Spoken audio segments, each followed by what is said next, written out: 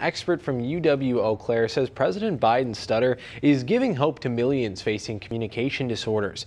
Biden has opened up about his stutter in the past, claiming to have struggled with it in his entire life. One UW-Eau Claire communications professor who also stutters says Biden uses special techniques like pauses to avoid stuttering. He added that the level of clear speech Biden has is a remarkable feat that proves those with speech disorders can be successful communicators. Now that we see someone who's open about having a communication disorder and in particular stuttering, we can talk about what it's like to have stuttering, particularly for those people who don't get to that level of effortless speech that President Biden gets to. Brown says Amanda Gorman's inauguration poem is also inspiring as she has opened up about struggles with speech articulation throughout her life.